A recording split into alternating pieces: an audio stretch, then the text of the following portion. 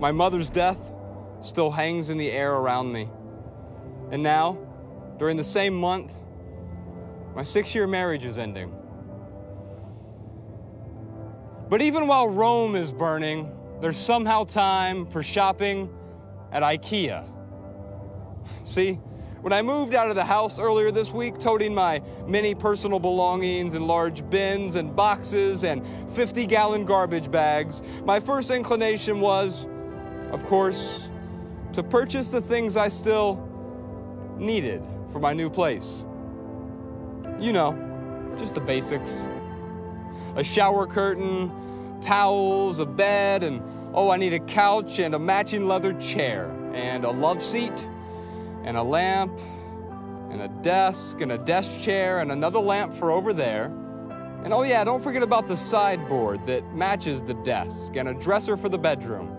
And oh, I need a coffee table and a couple end tables, and a TV stand for the TV I still need to buy.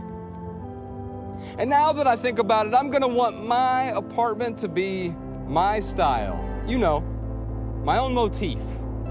So I need certain decoratives to spruce up the decor. But wait, what exactly is my style? And do these stainless steel picture frames embody that particular style? Does this replica Matisse sketch accurately capture my edgy but professional vibe? Exactly how edgy am I? What espresso maker defines me as a man?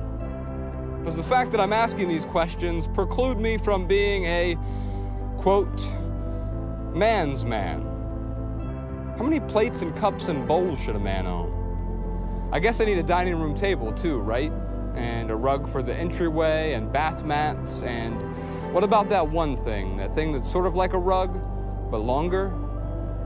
Yeah, a runner. I'm gonna need one of those. And I'm also gonna need,